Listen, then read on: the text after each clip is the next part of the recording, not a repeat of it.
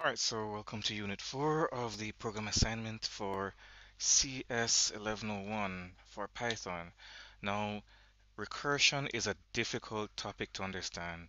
It gives myself mental headaches just trying to figure out how recursion works. So, welcome to week 4, which is a challenging aspect in and of itself. So, let me just put that out there. Recursion is not easy for beginners to understand, but I'm going to do my best to try to explain it to you. So I went ahead and just saved some time because we were told that we should use the isDivisible function from the Think Python textbook. So I've included that already from line 1. And we know we need to create an isPower function that takes 2 arguments, and that's on line 5. Now remember, for you to understand this program, you need to know that how the isDivisible function works is that it's comparing a modulus b. That means, is a divisible by 3? Yes, it is. Does it leave a remainder 0? If it leaves a remainder 0, then it'll be true. That means it goes in without any decimal point because 3 goes into 27 an even number of times. It goes into 27 9 times. So that's true. It would be equal to 0 because there's no remainder. That's what modulus checks for. Modulus gives you the remainder after division. In this case here, 15 modulus 7 is false. It's not equal to 0. It's going to give you 1. The modulus for 15, if I was to do it real quick here and show you, let me just get this out of the way, just so we understand how modulus works. So if I print 15 modulus 7,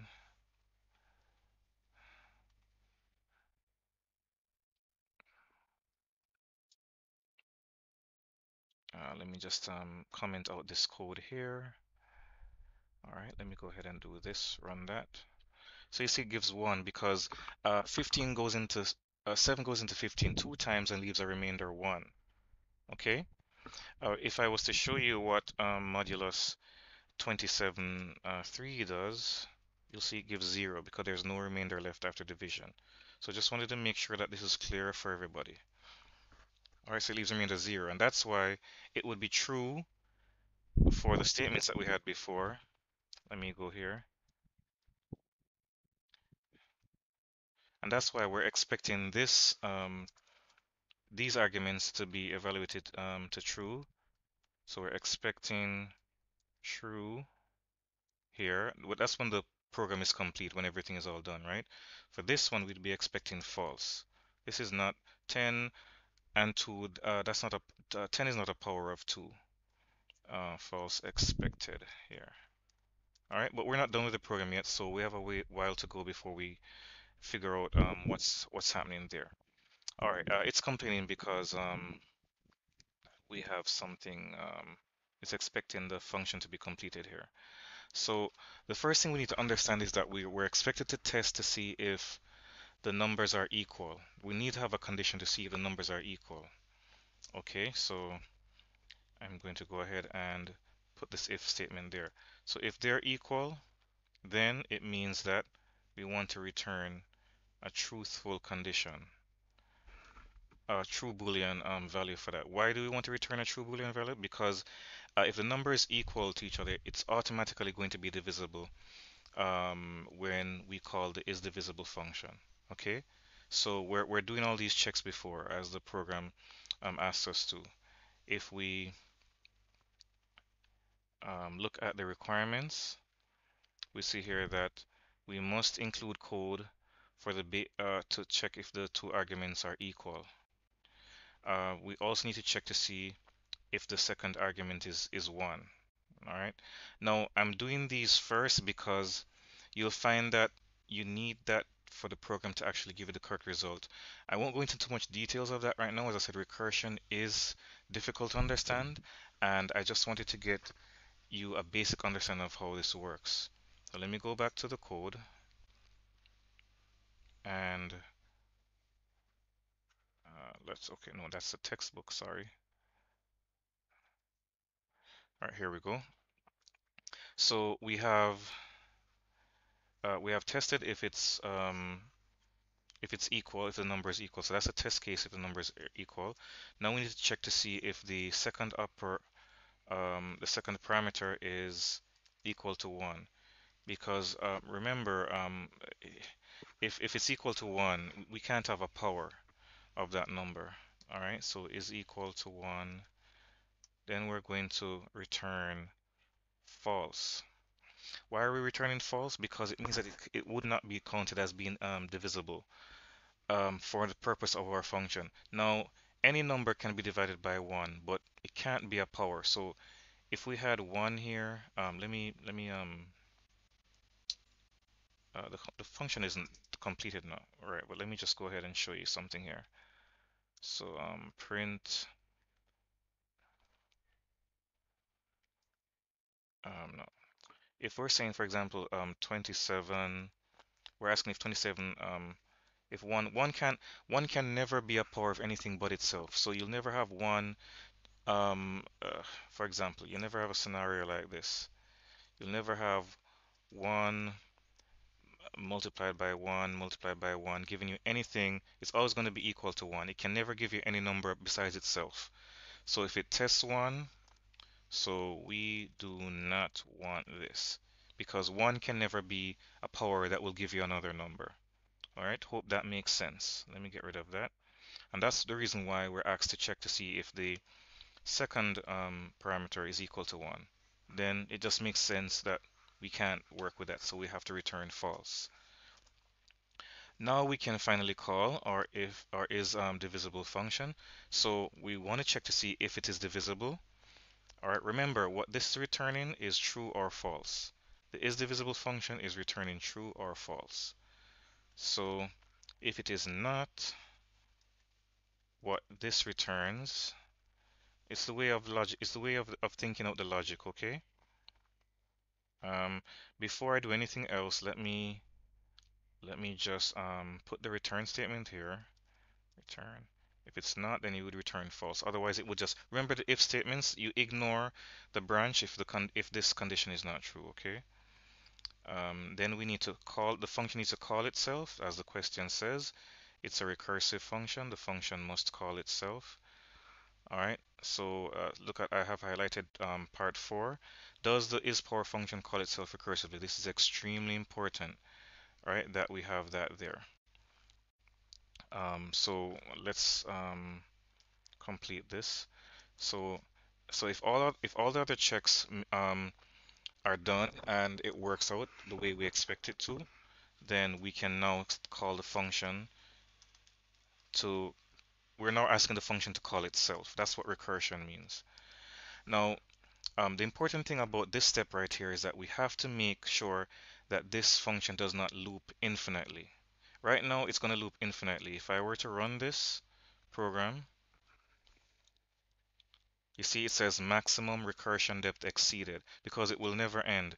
Because, for example, let's say we had the number, let me put a comment here. Let's say we passed 27 and 3. It would keep passing 27 and 3, then it would go up and here and say if a is equal to b, it would check that, it would check this, it would come here, it would call it again. These numbers would never change. So it would always be doing this recursion over and over infinitely. There would be no end to it. But Python is going to stop that. It's not going to allow the program to run forever. So we have to make sure that the first parameter keeps getting checked to see if it's a power by dividing it. Remember, we divide a number constantly to see if it's a power. That's how we test a power. So we divide 27 by 3, and that will give.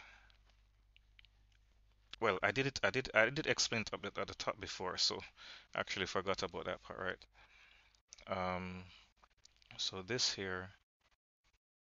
comment here, we need it here.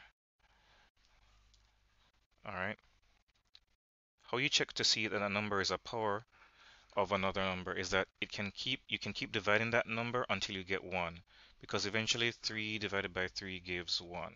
So we start by saying 27 divided by 3, that gives 9, then 9 divided by 3, that gives 3, then 3 divided by 3 gives 1, and that's when we stop, right?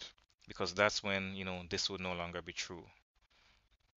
So you check a power by constantly dividing that number, and the number we divide by is the b part, the b parameter, okay? This is the a parameter, and this is the b parameter. So how do we work this out now? What we do here is we make sure that we do the division every time the function is called, is calling itself. So this is how we do it. We have to take this parameter here, right, to keep dividing by keep dividing the number A, the option A parameter into, like we did here, 27 divided by 3, 9 divided by 3. Let me just highlight it as I go along. We did this, we did this, and we did this until we get to 1. So we have to do that here, or the function will never end. Now if we run the function, now we see we get our function ending. It's not an infinite loop. So if we don't divide this to keep reducing the number by the b part, by the b parameter, we're going to get maximum recursion depth. Okay, so I'm going to put it back there. And you might want to just take a minute to just look at it and just see that you understand the logic, how it works. But I've explained it to you right here. This is actually what's happening. All right, this comment here is explaining to you what is happening. Let me put it below here. It's a comment, so it doesn't matter where I put it really, for this case. So for the values 27, 3, this is what happens, okay? Now the question asks us to do a certain number of tests that are there, and you're gonna finish that rest of the part of the code to make sure that it prints what was asked, okay? So you have these examples here. This actually should be 27 and 3. I actually changed this to play around with something here. So we'll need to actually do this in our code, which we're going to do now.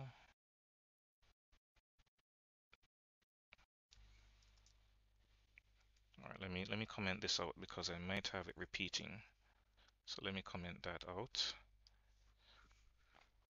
Okay, so it's not, it shouldn't be indented, so that's why it's complaining. Python is sensitive to indents, so you don't indent something unless it's supposed to be a code block in an if or function. Function definition. Oh, this is gone all the way up here. Should be down here. All right, great. So let me run this now. All right, so you can see there, as we saw before, 27, 27.3, arguments 27.3 returns false, 10.2 returns true, sorry, 10.2 returns false, and all the others, we expect them to, 1.1 would return true because 1 is a power of 1, all right? 10.1 returns false because 1 cannot be the power that gives you another number. All right. 3 can return true because 3 to the power of 1 returns it returns 3. So remember the code says that any number to the power of 1 is a power of itself. It's math. You do have to understand a bit of math for this to be easier for you, but I hope this explanation helps you to better grasp this topic. Please watch the video again. If you need to, pause it if you need to, and type the code if you need to. Okay, recursion is not easy to understand, so I encourage you to watch the video maybe 2 times, maybe 3 times, and pause it and type your code. All right, best of luck with this program.